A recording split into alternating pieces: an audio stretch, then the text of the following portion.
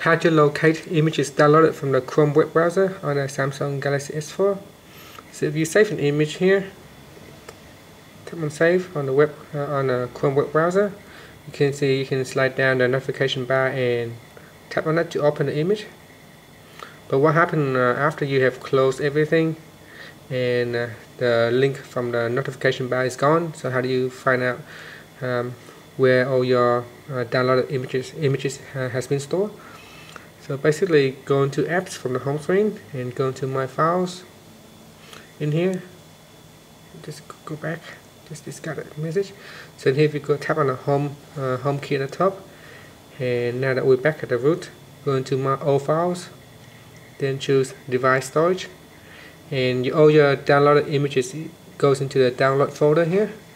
So you can see here I have all the downloaded images. And then from here you can simply select the image and choose what you want to do. You can use the share icon at the top to copy the image to one of the apps in here, or you can use the menu icon at the top here to manage the image, such as moving, copy, or rename the image. You can even see the details of the image in here. So that's where your image is stored after it's downloaded from a web browser. Just press on the home key to finish.